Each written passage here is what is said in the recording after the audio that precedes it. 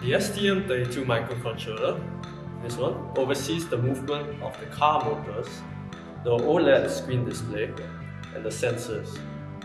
It may sound simple, but the STM32 microcontroller board is a delicate thing. Programming must be done carefully, or the hardware might be irreversibly spoiled. Therefore, many careful tests and calibrations were done to ensure that this would not happen. Keeping the robot at a consistent speed was a big issue we faced initially, and hence after some research and brainstorming, we decided to use a PID controller for the stepper motors.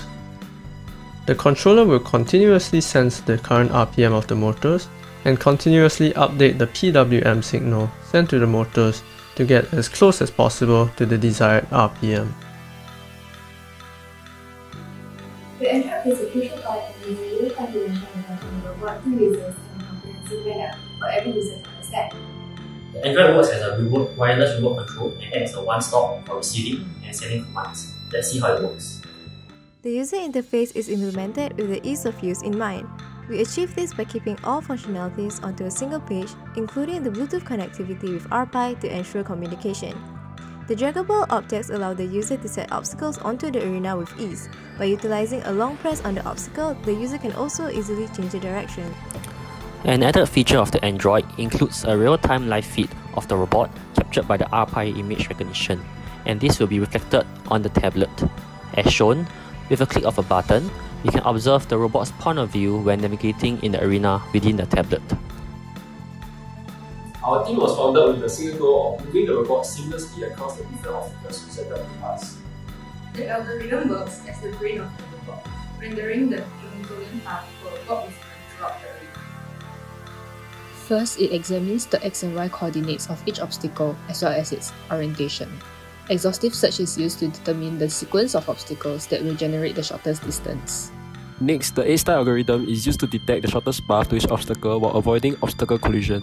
The cost of turning and the turning radius is taken into consideration during the calculation of the cost of each path. The path with the lowest travel cost to each obstacle is selected, and the full sequence of movements for the robot to follow is then written.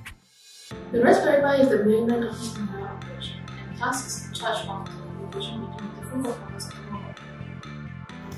To do this, a serial connection is made from the RPi to transmit the commands to the STM. Next, a Bluetooth connection is used to connect the Android to the RPi for them to receive and transmit the various instructions to and from the STM and ImageRec and vice versa. Finally, we have a Wi-Fi connection is enabled to receive the string command from the PC to RPi. Image recognition is the eye of the robot, which allows it to scan the surroundings for it. To allow for image recognition, first multiple pictures were taken and uploaded onto RoboFlow to draw the bounding boxes for each of the images and export it as a file. Next, we split the data into training and valid set and train the data using TensorFlow EffectiveDL to output a model which will be used by the robot camera to detect the correct image and output the confidence level and image ID to Android.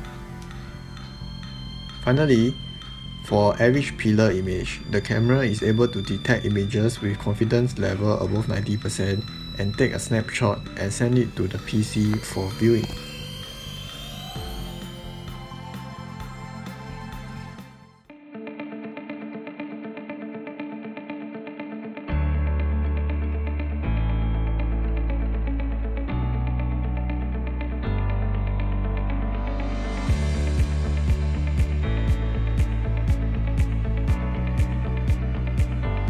From vision to testing and finally bringing it to life.